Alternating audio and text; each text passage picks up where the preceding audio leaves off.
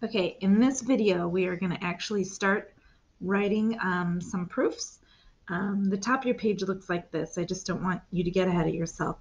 I want you to write down or think about some steps that you should take before you start writing your proof, okay? So the first step is take the given information and mark it in your picture. I would write this up here at the top of your page where there's a little bit of room to write. There's only 4 things you're going to have to write. So take the given information and put the tick marks on any sides that are congruent, the arcs on any angles that are congruent. So that's step 1. Step 2 is to ask yourself, is there anything else that can be marked? Is there any vertical angles? Is there anywhere where the reflexive property can be used because the 2 triangles share a side or an angle? Number 3, you've got to figure out which one of the theorems can you use to prove that the triangles are congruent. And then step 4, you want to write that theorem somewhere in your picture away from where your proof's going to be. So I would write it like at the top of my page over here. You're going to use that theorem as a to-do list as you write the proof. And that's going to make sense as I do a couple examples here. So these 4 steps are a good place to start if you are confused as to what to do. Okay, so for these proofs, I've already filled in or made the T-chart and wrote statements, reasons, filled in the first step because I was trying to save some time.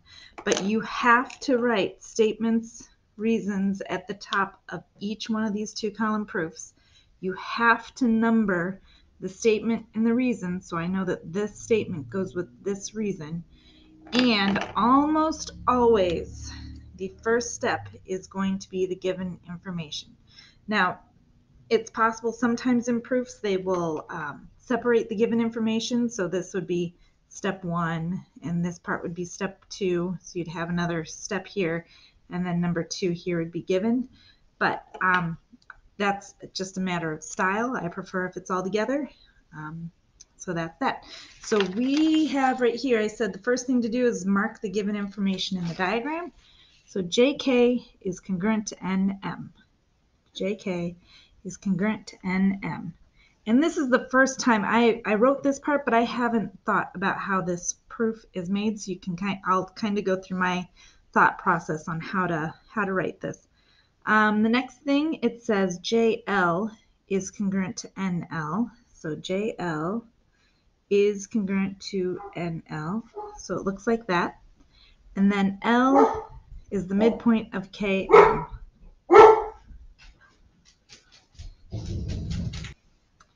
Okay, sorry about that. My dog thinks that strangers are trying to invade our house, but it's just the next door neighbors coming home. Okay, so I have the picture marked with the information that they have given us in the given. Now I have to ask myself, which one of the theorems would I use to prove these triangles are congruent? So all the sides are marked. So this would be side, side, side. Okay, so that was, we've done 1. 2, there wasn't anything shared, no vertical angles. 3 was which theorem will you use to prove? That's side, side, side. And the last one was use the theorem as a to-do list as you write the proof. So what that means is if I look at the information that I have in the proof so far, I want to ask myself if I've already proved that there's a set of sides, a set of sides, and a set of sides congruent. So this first part here, I said that there was a set of sides congruent. So I can actually mark out one of the S's because I wrote it right here. Then the next one, I said another set of sides was congruent. So I can mark out another S. Okay, then this part is how we knew that the last set of sides was congruent, but I didn't explicitly say that those sides were congruent. So I need to make another step saying that this makes 2 sides congruent. So if L is the midpoint, it makes these 2 sides congruent. That's going to be my next step. KL is congruent to LM. And the reason that it's congruent, hold on.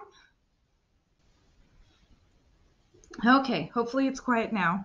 That time I think she heard a leaf flutter to the ground. I put her in timeout upstairs in my daughter's room. Okay, so we know that these two sides are congruent because of this line. Because L is the midpoint.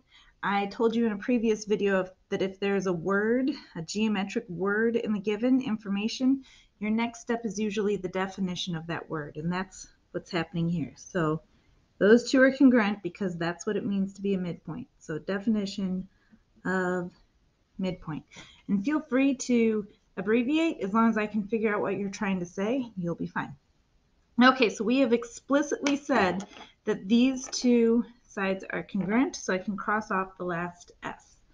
As soon as you have everything crossed off over here, you can say that the triangles are congruent. So our step number 3 is going to be, and they've already named them out for me up here, so I don't have to worry about lining up corresponding parts.